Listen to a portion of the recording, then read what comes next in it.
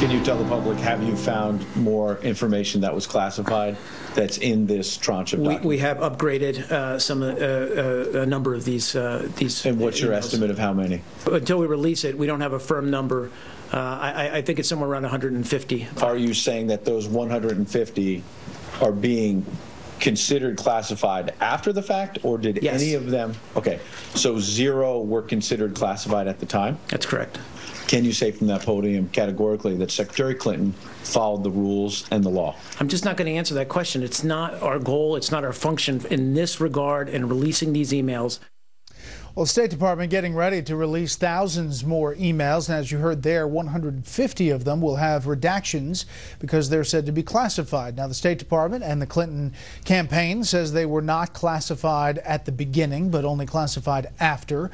Other intelligence agencies say there were many of these emails, and we don't know how many yet, that were classified at origination, at the origin, when they were sent. With that, let's bring in our panel. Steve Hayes, senior writer for the Weekly Standard. Mara Liasson, national political correspondent of National Public Radio, and syndicated columnist Charles Krauthammer. Mara. Well, this is a story that's not going away, and the State Department, because this is the way it operates, continues to put out a dump of these every so often. There's 7,000 pages tonight at 9 o'clock. And it's a problem for her, and I think it's not the whole reason, but it is part of the reason why she's slipping in the polls. Speaking of polls, the latest poll out by the Bloomberg Des Moines Register poll has Bernie Sanders closing in on Hillary Clinton, just 7 points back. If you look at the margin of error, it's essentially tied there. This is Iowa. We remember, Steve, that Sanders is leading in at least 2 polls, I think maybe even 3 polls now in New Hampshire. Right. So this is having an effect. It's definitely having an effect. I think the significance of the Iowa polls, it shows that Bernie Sanders, as we've been able to tell from anecdotal evidence, I mean, looking at the size of the rallies, he's not a regional candidate. He's not leading in New Hampshire simply because he is from next door in Vermont. He's leading because Hillary Clinton is slipping, and it must be said, because people in Iowa like him. I mean, that was one of the interesting findings. This was not just an anti-Hillary vote. It was a pro-Bernie Sanders vote. But going back to the emails, I mean, I think if you listen carefully to the defense that you're hearing from Hillary Clinton supporters, it's really no defense at all. What we now know is that 150 more of these emails contain sensitive national security information. That's indisputable. It's no defense to say that they weren't marked classified, because they're saying now this stuff is still so sensitive that we can't make it public now. Well, surely it was more sensitive when she was serving as Secretary of State and when the information presumably was much more contemporaneous. That's a huge problem for her. There is no good explanation for it, and I continue to think that's why we're not hearing an explanation from her. Charles? The irony is that this is, again, self-inflicted. Even if she had been prepared to release her emails, she's been out of office for over 2 years. Now she's being hammered because it's once a month. So this is a story that is really sort of hurting her campaign continually.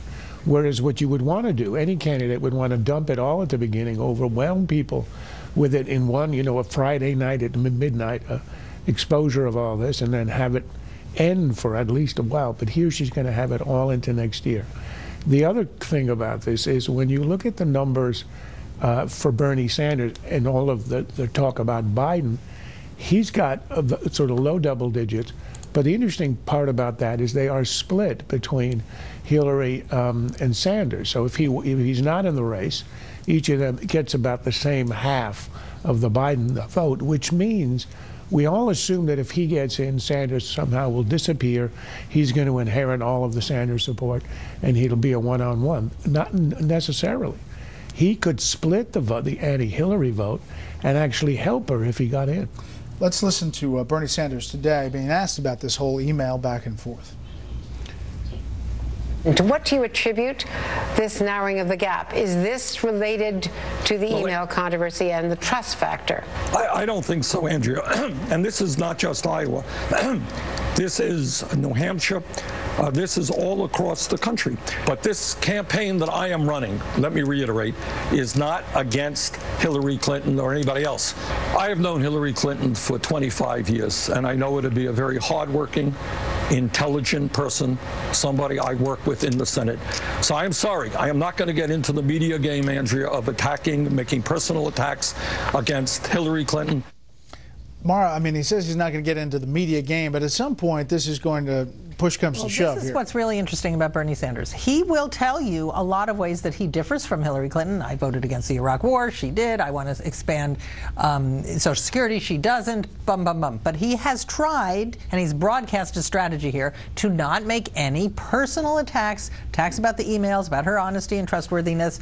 The question is, as this guy gets closer and closer to her, any politician will be sorely tempted to do what politicians do, which is go after your opponent. And I'm wondering when he starts doing that. Yeah, he's showing remarkable restraint, I'd say, given the news cycles over the past several months. Although he doesn't have to do much, it's doing itself. It's doing itself, and maybe that's his strategy. Why should I step in and pile on when it's taking care of itself? Yeah. Having said that, I don't agree that it's just a personal attack, and I don't think that this is something that he can label as a media game. I think it's highly relevant whether he thinks it was appropriate that she set up a separate server, circumvented the record retention requirements of the U.S. government, and if that's an appropriate way to conduct yourself if you're Secretary of State. There's no doubt he'll get asked that question in the Democratic debate. I think you ought to have a good answer for it. There's different sides to this email situation. There's the classified question, Charles. Now we see this interaction between the Clinton Global Initiative and her time as Secretary of State. We covered it in that book, Clinton Cash. Huma Abedin had many different hats she wore as an assistant and aide to Secretary Clinton. But now this interaction of something that Bill Clinton wants, a company that actually does business with Iran, we could see some of this in the email. I think that could be the biggest threat. We all know that there was stuff that was classified, her defense is I didn't know, etc. But here is the Clinton Foundation has a slush fund to support the lifestyle of the Clintons and getting a lot of money from unsavory people, including, this is a company in Malaysia that was selling oil to Iran while she is Secretary of State in charge of sanctions.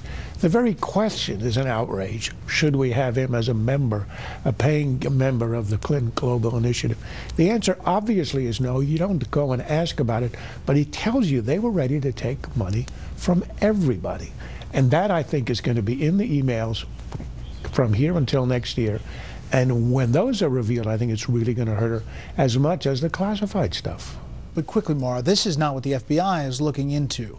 That interaction between Clinton Global Initiative and Secretary of State is not what they're looking at, but media looking into these emails. And also what it does is it underlines the concern that she doesn't seem like she has to play by the same rules, that they're just held to a different standard. That's what's hurting her. I don't know if voters care if their politicians are honest and trustworthy, but I think they do care that they don't think that they're above the law or play by different rules. I don't know. Some of these polls, authentic. Yeah, I sure think they care. Authentic is a problem. I also think people want to see what's in this information that's been retroactively withheld, censored from the American public. I mean, is it just that it was sensitive national security information, or is there embarrassing stuff about the foundation in there? I mean, that's an open question. We don't have any way of knowing that.